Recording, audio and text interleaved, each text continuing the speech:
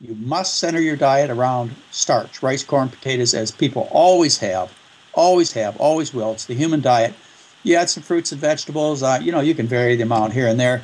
If you want to eat animal foods, they're not healthy. If you want to have candy bars on Halloween, fine, that's Halloween. You want to have a piece of cake on your birthday, you'll survive it.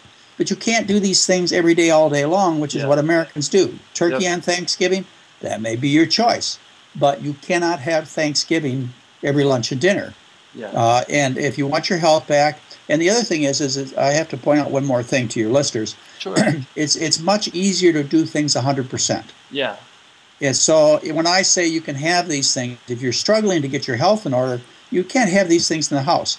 I can't have chocolate candy bars in my pantry because I know what will happen to them. Yeah. So they just aren't brought in the house, even though they're soy-based healthy candy bars. I can't have these things in the house. So if you're really serious about change, set your environment up for success. And decide you're just not going to do that. This is what I do. This is what I don't do. Don't give yourself permission, because once you give yourself permission, well, I'll just have a little bit becomes a lot, and you're back to where you were before.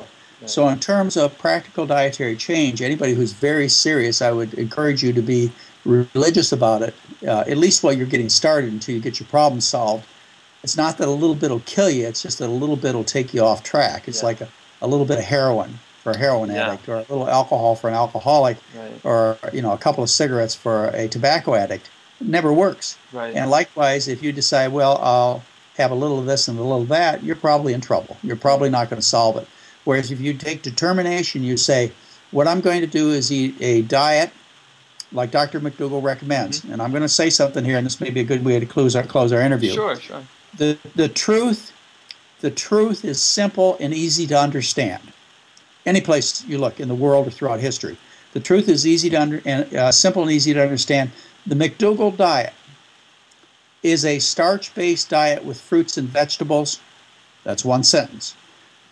Sentence number 2, the McDougall diet does not contain animal foods or pure oils, free oils like olive oil, etc. That's it. 2 sentences. Simple, easy to understand.